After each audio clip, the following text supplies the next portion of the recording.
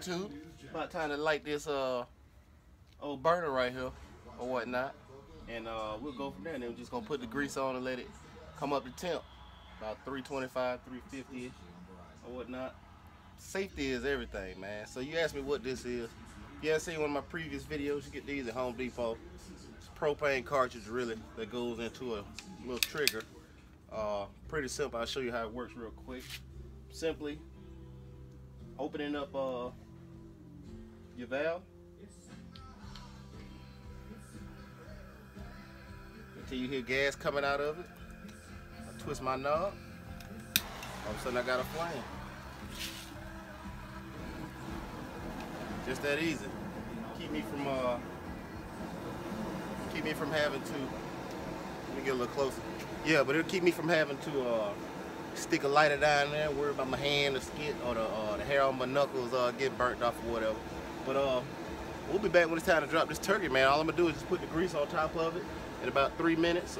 Make sure this get good and hot. Got it on the level surface. That's key. Making sure you got enough fuel, because you don't want to run out unless you got an extra tank that you can swap over, because you don't want to mess around with food getting cold or cooling down while you're trying to swap out a tank and stuff. So I just make sure I have a couple tanks on hand, one full, so I use it. Or you put a gauge on your hose and nozzle. I'll show you that in another video, something I bought the other day. But anyway, we'll be back, man. It's time to drop this bird. Holla at you. What's up, YouTube? We back. Got my handy dandy occasionally injected Creole butter. Simple. Comes with an injector. And like I said, I already took the little pre-packaged lid off of it or whatnot, shook it up. This is about a 12-pound turkey. Simple injection, man. You just want to inject all of the cavity. Make sure it's full of injection. And now this one, you're gonna fill it all the way up.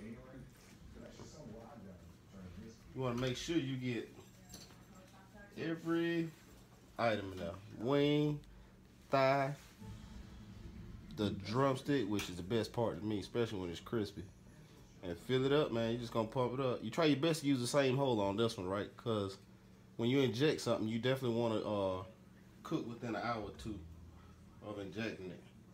Now, if I was brining it or something, I would go back with the same, you know, I would let it sit for 24 hours or whatever. But filling this joke up, man, and that's it. Pretty much how you do it. I'll see you outside when we get ready to drop this bird. Peace. Hi, YouTube. We back. About to drop this turkey in. What you want to do? Slow. Right, because it's a cold bird. Until it's fully engulfed in the oil.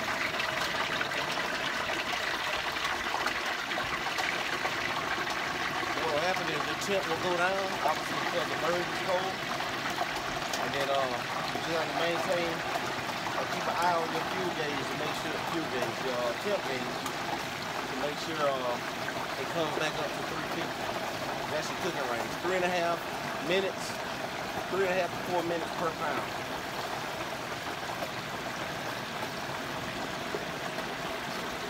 That's how we cook a burger. Be back once it's done. What's up, YouTube? This your boy, Mr. B. Not rocking the apron because I'm frying and I don't want to get my apron over there on no grease. Plus, I don't want the grease to flap on me and burn me because I got the apron sticking over there. But anyway, let me show you how this turkey looking. Show you, not only can I smoke, look at that tip, get close up. I don't know too many people that can keep it at 350, like your boy. But anyway, just an update. Turkey going good. Actually, let me show you real quick how this thing looking. Got about 20 more minutes on it.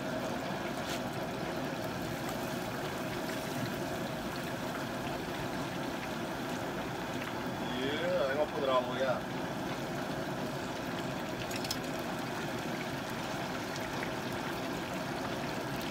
Yep, doing what it's supposed to do, y'all.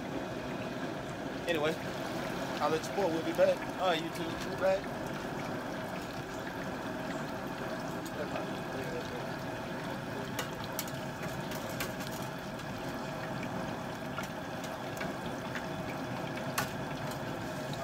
bird off.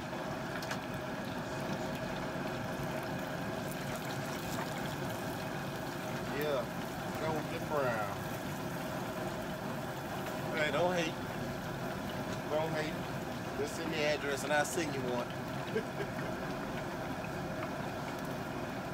Yeah.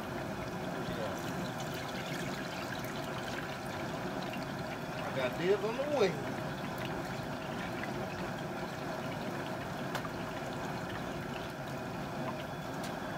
And just for giggles, I'll drop this in there. Yeah. Happy Thanksgiving, y'all.